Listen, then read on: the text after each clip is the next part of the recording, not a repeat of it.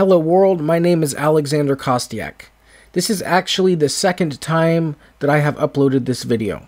After showing that XOJO was slower than C++, some XOJO forum users kindly updated the codebase and tweaked some settings in the XOJO compiler to show that the gap in performance is actually very minimal. I will be using a generic artificial intelligence model to compare the two languages. The XOJO programming environment and programming language is developed and commercially marketed by XOJO Incorporated of Austin, Texas for software development targeting macOS, Microsoft Windows, Linux, iOS, Android, the web, and Raspberry Pi. XOJO uses a proprietary object-oriented language which is cross-platform compatible. I have an aversion to Python, which is a new frontrunner in data science and analytics. Python is an interpreted language, which means that code is compiled on the fly as the program is running and is much slower than compiled languages in practice. According to some tests, C++ is up to 100 times faster than Python. Unlike Python, XOJO is also a compiled language. It compiles cross-platform similar to Java, but without the performance drawbacks of Java bytecode. I am fond of the XOJO IDE and some of its benefits, such as user interface design, despite having to purchase the product to build your code. Now I'm going to perform a sort of contest. In order to functionally test each language, I needed a script that highlights object-oriented classes and requires a significant amount of compute demand. Machine learning fits the bill. Here is a neural net in C++ tutorial by David Miller that was posted to Vimeo 13 years ago. The source code can be found on GitHub, which will also be linked in the description. Then inside there, we want to tell each neuron then to do the feed forward. To address an individual neuron, we say M layers, and the first index is the layer number, the next index is the neuron number. And let's assume that we're going to write... I transferred the object structure and code into XOJO. Pointers in XOJO are only supported for primitive data types, so some of the functions in the C++ code that referenced object pointers may take longer to run in XOJO.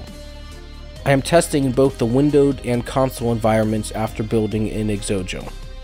There is no debugger slowing things down. I want to find out which language is inherently the fastest. My laptop has an 11th gen Intel i5 processor. The new code includes pragma statements in all methods, which could also be used in the C++ code to increase speed. I will show the difference between the utilization of pragmas in each language. It also highlights caching for some objects and loop boundaries, and most importantly, the build optimization setting has been set to aggressive.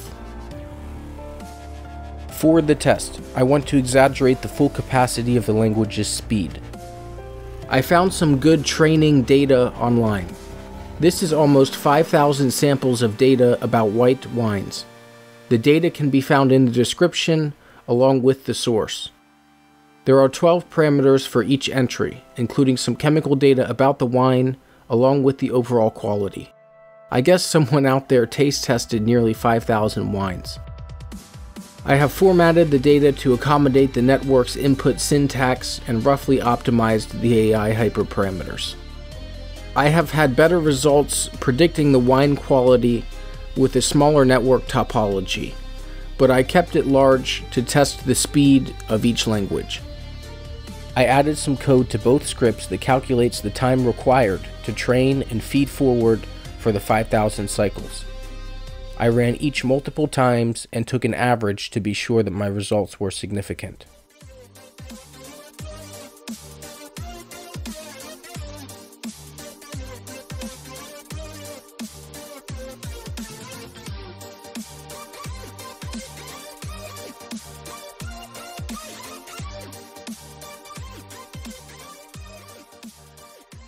Here are the results, folks. It is much closer than I expected. The performance difference is minimal enough that I would strongly consider using XOJO for intensive, object-oriented programming tasks. It has great application development properties. For rapid development, user interface design, and programming newcomers, XOJO is a powerful and easy-to-learn tool. In the source code on GitHub, I have uploaded multiple XOJO projects. In the windowed desktop project, the script uses a thread to keep the user interface running while the AI is training, and a timer to update the user interface with a graphic. The console app is a bit more straightforward. To use the XOJO AI in your project, simply copy the AI module into your project and call the appropriate functions. The training data class is used to import data from a text file.